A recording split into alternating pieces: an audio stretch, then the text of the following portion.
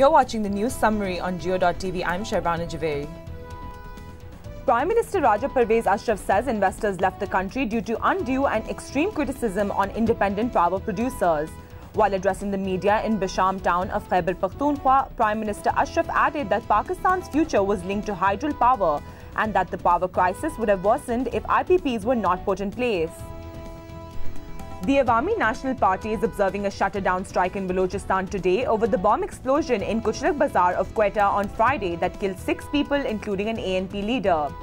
Police say the bomb was strapped to a bicycle parked near the venue of an ANP rally and the explosion was followed by intense firing. ANP has announced 3 days of mourning in Balochistan over the bomb explosion.